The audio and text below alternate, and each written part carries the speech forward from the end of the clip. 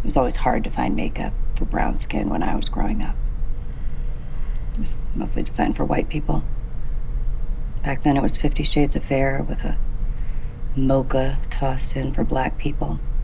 It was as though they thought we could just mix the two to find the perfect shade for any of us who were in between.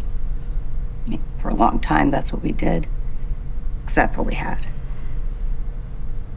Sometimes an auntie would visit from India with a bottle of Lakme foundation in her suitcase.